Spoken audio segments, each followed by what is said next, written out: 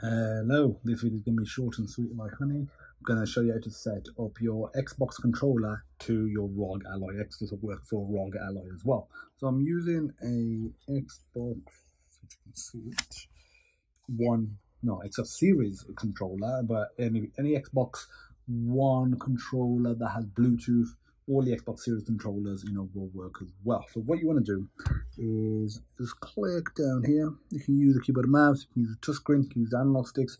You want to go to Bluetooth, make sure it is on. If it's blue, then it is on. Let me just focus in a bit. Click the arrow. Now you want to, put this controller into sync mode. And to do that, what you do is, let me pick this up. I'm literally using a little car to balance the phone. Yeah, you just press this sync button and the light will turn solid. Okay, now it's all solid, and as you can see, the Xbox controller pops up there. You click Xbox controller, it goes connected, and the light goes solid as well. And that's it. That's when you know the connection stage is now complete.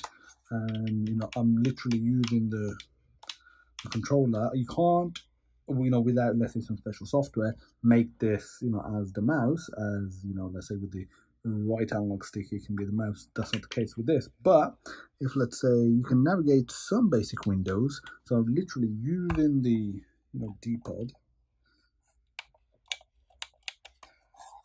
There we go.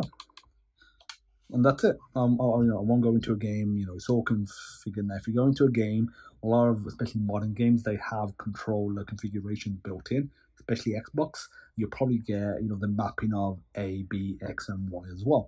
So just a quick video. I'm going to be creating one for PlayStation controllers as well. Probably Nintendo Switch controllers. Let me know what other ROG Alloy X videos you would like to see. See you in the next one. Take care. Bye. Please like this video and subscribe.